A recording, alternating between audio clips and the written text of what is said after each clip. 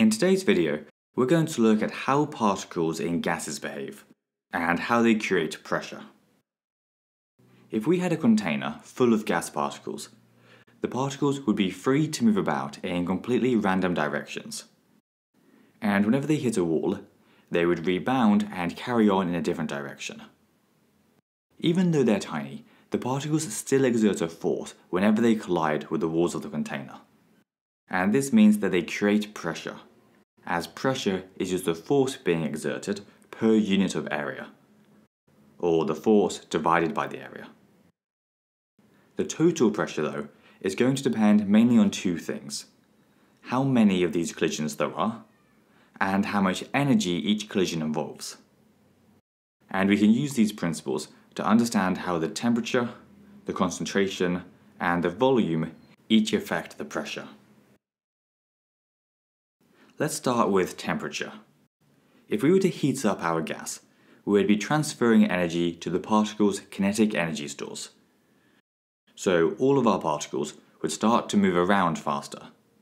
And because they're all moving around faster, there'd be more collisions with the walls of the container, and each individual collision would involve more force.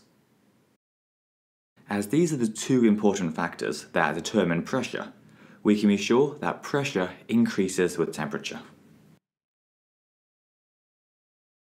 Next up is the concentration. If we increase the number of particles in our container, but we keep the volume the same, then we've effectively increased the concentration, and so there will now be more particles to collide with the walls. This means that there will be more collisions, which again means a higher pressure. Finally, we have volume. If we made our container smaller, but kept the number of particles the same, then there would effectively be more particles per unit of volume, which is actually the same thing as saying there's a higher concentration of particles. As the particles no longer have as far to travel between each collision, there's now going to be more collisions, meaning a higher pressure. So as volume decreases, pressure increases. The last thing I want to mention is that we've so far been considering our containers as a fixed shape. Sometimes though, like in the case of a balloon, the container is flexible, and so it can expand or shrink. In these cases, changes in temperature and concentration will change the volume of the container rather than the pressure. This is because any increase in the number or the force of the collisions would just cause the balloon to expand, rather than increasing its pressure.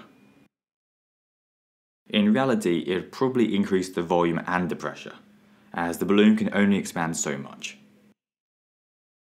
You don't have to worry about calculating any of this.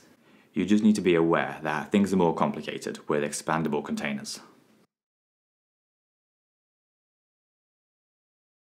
Anyway, that's everything for today. So hope you enjoyed it, and we'll see you next time.